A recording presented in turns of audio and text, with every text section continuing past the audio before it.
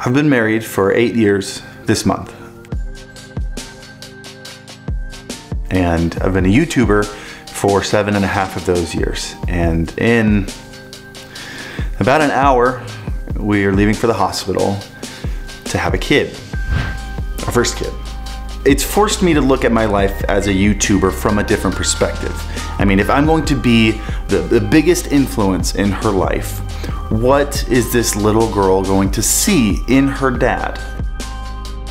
Kenzie and I waited to have kids this long because this career is so rocky and inconsistent.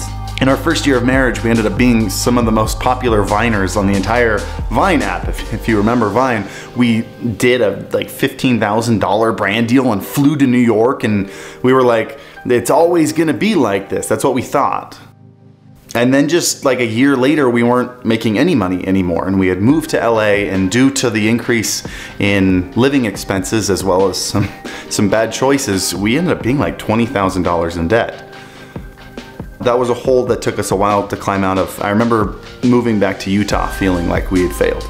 But even though those difficult times shaped me and made me who I am, they made my work ethic and my financial responsibility, my little girl won't see any of that. She will only see the end product. And is this end product enough?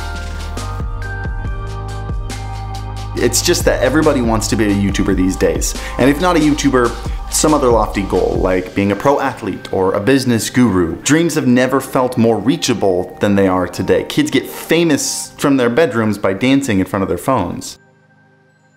But as fame and fortune become the new norm, the parts of our lives before we reach those dreams starts to feel kind of like a waiting room. Kind of like your life is like unfinished. Like this isn't your real life yet. Your real life will start once you have a TikTok that goes totally viral, or once you have 1 million subscribers. Then you'll be you. Then you can, start to like yourself and start living. Look guys, I'm a strong advocate for dreams. Like dreams got me everything I have now. They got me this house, they got me my wife, they got me my talents. They definitely wouldn't have put all the hours into playing guitar if I didn't have dreams of one day being really good at the guitar. But I can promise you one thing, you will never reach your dreams.